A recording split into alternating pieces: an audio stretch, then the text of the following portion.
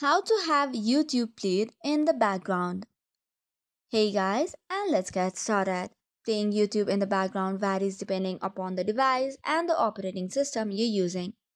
However, there are two such options by which you can do it on different platforms. For the Android, the number one thing is you require YouTube Premium.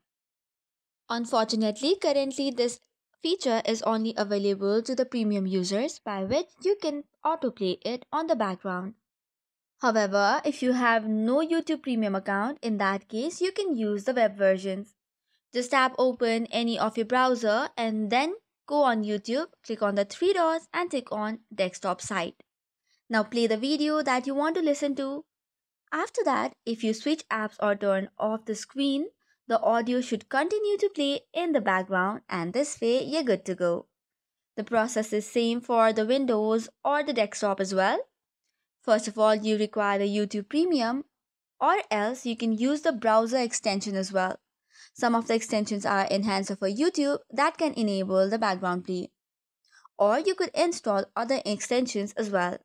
So this is all for today's video. If you have any queries, do not hesitate to drop on the comment section. Till then, make sure you hit the like and subscribe button. Thank you and keep watching.